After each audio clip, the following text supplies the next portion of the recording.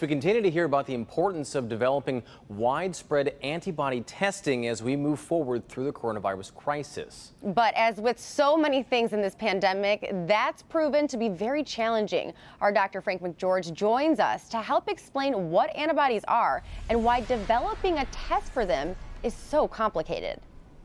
I decided to get creative, as in claymation creative. I'm going to start at the very beginning and assume you don't know anything about antibodies.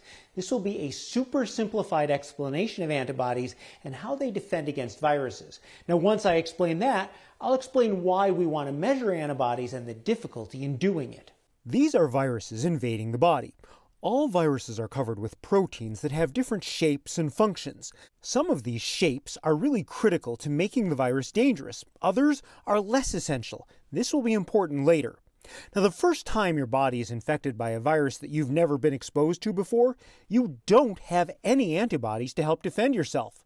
Luckily, there are other ways that your immune system fights invaders until special antibody-making cells get to work.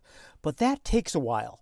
Now, eventually, after a few days of infection, those antibody-making cells are ready and they start cranking out antibodies.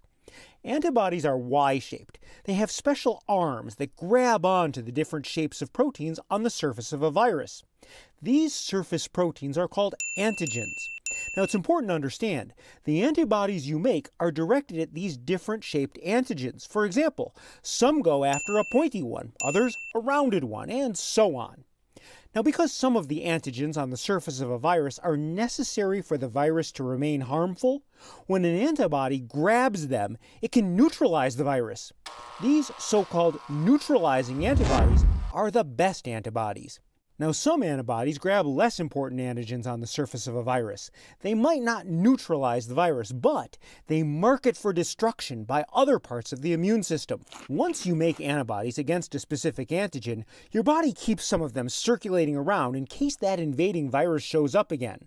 The cells that made those antibodies also keep a record so they can make more of them faster the next time around. So a couple of things to remember. First, when you make antibodies, they are really directed at specific parts of the virus, not the entire virus. And not all antibodies are equal in strength against an invader.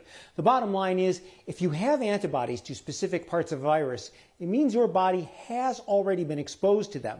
The antibodies are just basically proof of that history. Back to you.